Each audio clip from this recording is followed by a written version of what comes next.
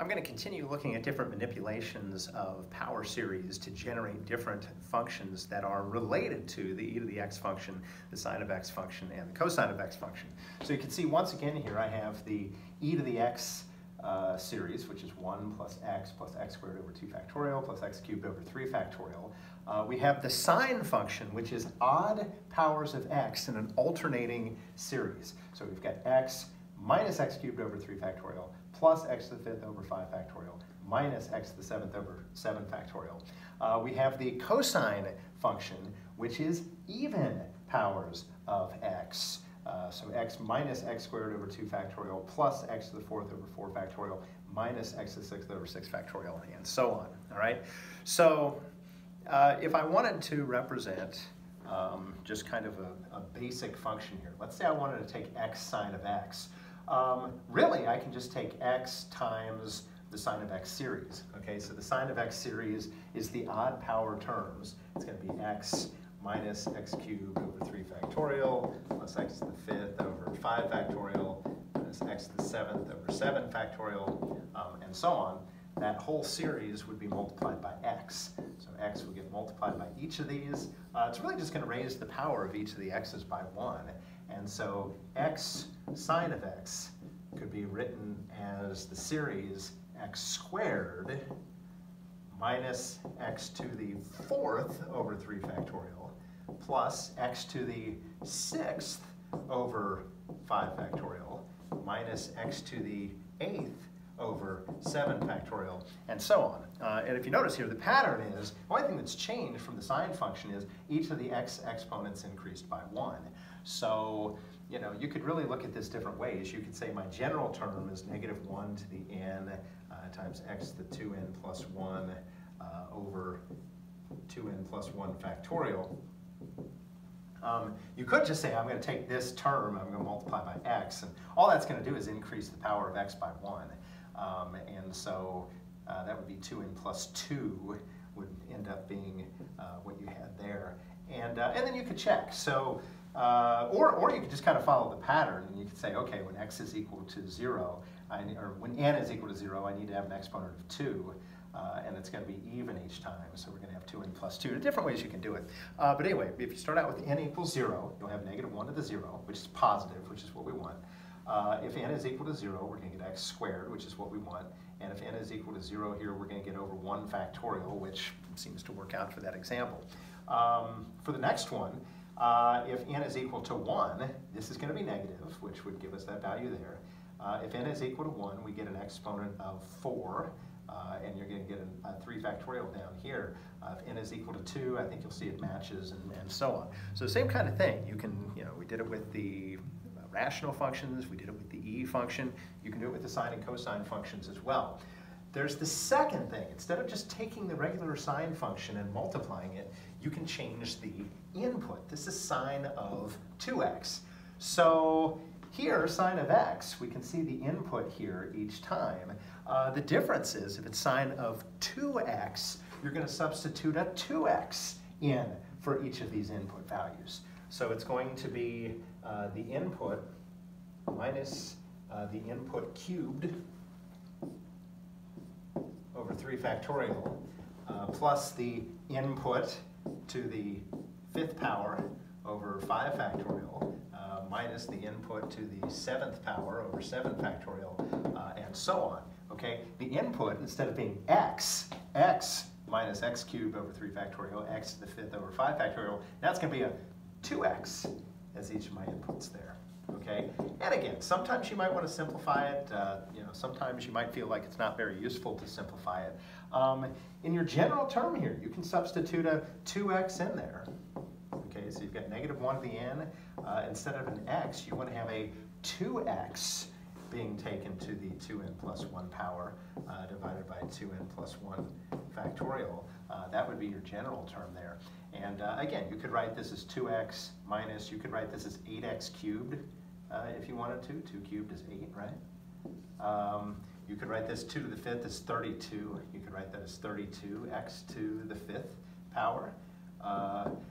2 to the 7th power, I think that's 128. You could write that as 128 x to the 7th power, okay? And And again, you could try to simplify these. You could, multiply that out. That's 6. You could write this as 4/3, and so on. Just depends on how far you need to simplify it. Okay, in most of these cases, I'm really just looking to see that you've substituted the values in right, or you've multiplied the values right, that sort of thing, and that you can write the general statement appropriately. Okay, let's do one with a cosine just to kind of close this out. So let's say that I wanted to do f of x is equal to, why don't we do something like 5x times the cosine of x squared, okay? A lot going on there, okay? So notice, we have the cosine function being multiplied by 5x, okay? So we're just gonna write our series, we're gonna multiply the whole thing by 5x at the end. You may wanna go ahead and write your 5x there out front, kind of at the start, okay? We have the cosine function. Instead of substituting an x into the cosine function, I'm substituting an x squared as the input for the cosine function, okay? So the series normally would be 1 minus my input squared over 2 factorial plus my input to the 4th power over 4 factorial minus my input to the 6th power over 6 factorial, and it would continue on out infinitely. But instead of my input being x, my input is x squared. So I'm going to have an x squared squared. And I'm going to have an x squared to the 4th. And I'm going to have an x squared to the 6th. And again, you can kind of simplify that out. So you're going to have 5x being multiplied by everything. You're going to have 1 minus x to the 4th over 2 factorial plus x to the 8th over 4 factorial minus, that's going to be x to the 12th over 6 factorial, and so on. Then each of these terms would get multiplied by 5x. So your final series would be, you'd have a 5x, you'd have a 5x to the 5th on top over 2 factorial, you'd have a 5x to the 9th over 4 factorial, you'd have a 5x to the 13th over 6 factorial, and so on. That would be your final series. If you were going to try to write a general term here, again, you might be able to look at this, and especially if you leave your factorials and you don't simplify things so the factorials cancel, you may be able to kind of figure out what the pattern is. Again, I have a tendency to try to substitute into the original pattern. Okay, so the original pattern here, if I was trying to write this using sigma notation, I'd probably go from 0 to infinity.